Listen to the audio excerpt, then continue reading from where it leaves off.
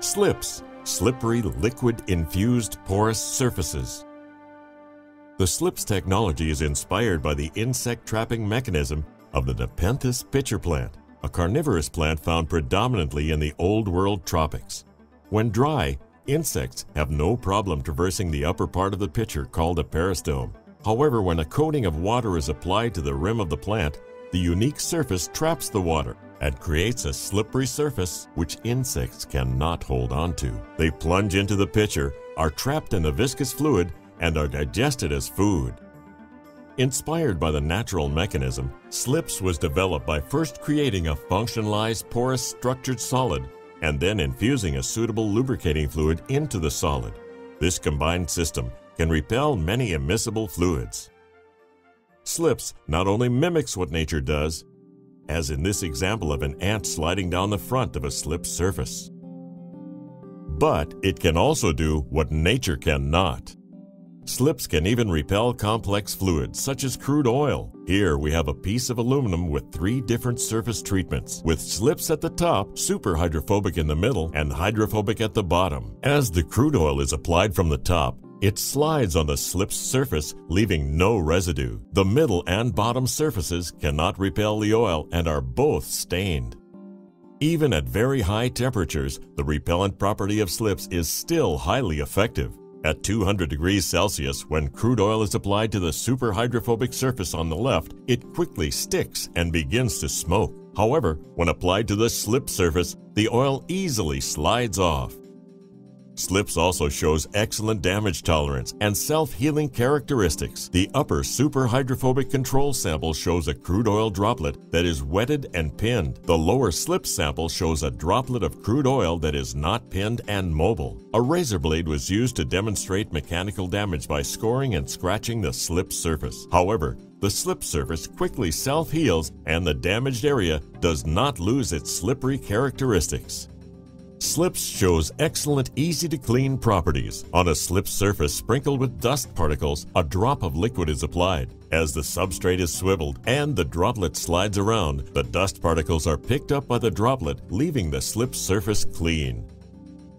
Slips has unmatched anti-stick property. A strip of Scotch tape is applied to the slips treated circle on the left and a Teflon circle on the right, each placed on a table. When the tape is peeled from the slip circle side, it remains on the table. In contrast, the Teflon circle is picked up by the tape. Here, bacteria was cultured on a super hydrophobic surface and on a slip surface. After 24 hours, the puddle of bacteria is stuck to the super hydrophobic surface, indicating the bacteria has begun to form colonies on the surface. On the slip side, the bacteria were unable to attach to the surface and easily slide when the substrate is tilted. Slips is optically transparent and even anti-reflective. Motor oil is applied to an untreated lens on the left and a slips-treated polycarbonate lens on the right. The slight curvature of the lens is enough to make the motor oil slide off the slips-treated side, keeping the lens clean, even under apparent harsh conditions. With all of these properties, it is easy to envision the many applications of slips.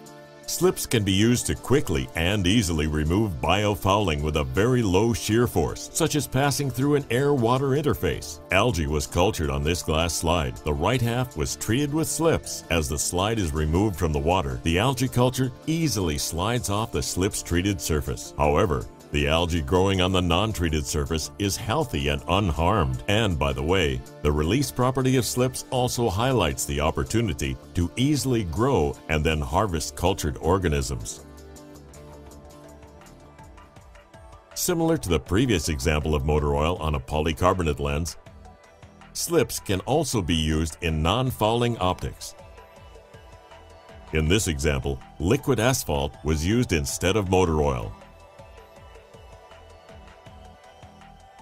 Slip surfaces are ice-phobic and effectively slow down ice nucleation. Condensed water droplets on a cold, slips-treated aluminum surface easily slide off before they have time to freeze. In this example, Ice quickly forms and frost formation occurs over the entire surface of this untreated aluminum. On the slips treated aluminum, there is almost no ice formed, and droplets continue to slide off the surface. There is a small amount of ice formation along the edges. However, it is clear the ice is growing from the surrounding untreated surfaces. This is the so-called edge effect. With continued cooling, both surfaces will eventually be covered with ice, but far less ice will be accumulated on the slips treated surface.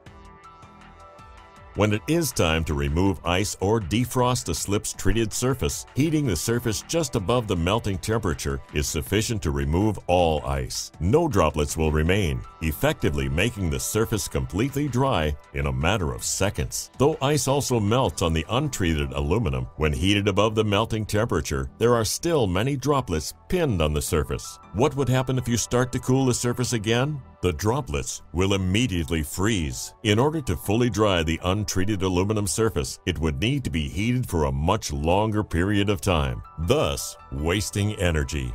If slips was applied on refrigerator coils and heat exchangers, for example, substantial energy savings could be realized.